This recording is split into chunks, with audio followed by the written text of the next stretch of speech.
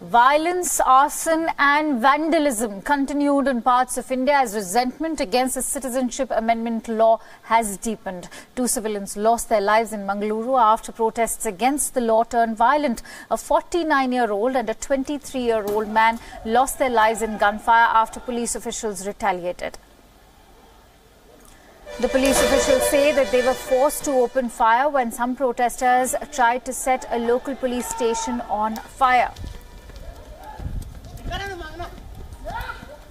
Police claim that the very first lathi charge the protesters, but when situation did not come under control, they opened fire and the injured were rushed to the hospital but could not be revived. One person has been killed in Lucknow after the protests became violent.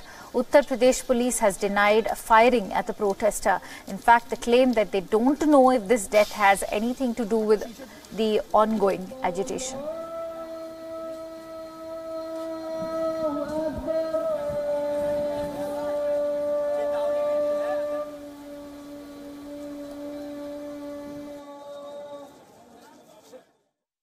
के पास से fire चल रहे थे। कौन चला रहा था? दरोगा जो इसने गोली जो मारी है वो दरोगा थे। ये आप थे वहाँ पे? नहीं, हमारा दोस्त खुद कह रहा कि दरोगा को मैंने खुद देखा, सांस में आ रहा था वो भी। तो जब निकले गली से तो उनकी कमर में ये गोली लगी, यहाँ पे गोली लगी। पहले मालूम चला कि छर्रा लगा है, बाद में पता चला कि गोली लगी है और कितने लोग लगने से उनकी डेथ हुई है। बस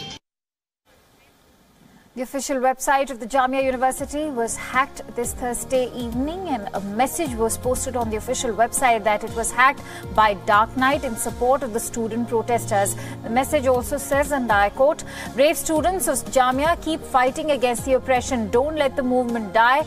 Every time they hit you, rise up stronger." Now remember, violent clashes broke out on Sunday night after Delhi police allegedly entered the Jamia University without permission and beat up students.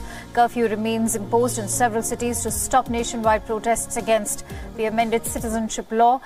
Thousands of protesters from Uttar Pradesh, parts of Karnataka and Delhi hit the streets despite curfew. Hundreds of protesters were taken into custody as they defied Section 144 in the national capital. The Delhi-Haryana border was also sealed to stop the entry of protesters who tried to make their way to the Red Fort. This has led to major traffic jam in the commercial hub of Gurugram.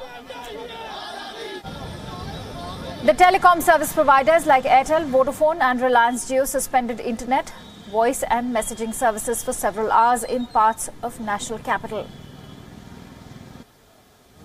The Assam government has informed that internet services in the state will only be restored by Friday morning. This comes despite the Guwahati High Court's order to restore internet services in Assam by 5 p.m. this evening.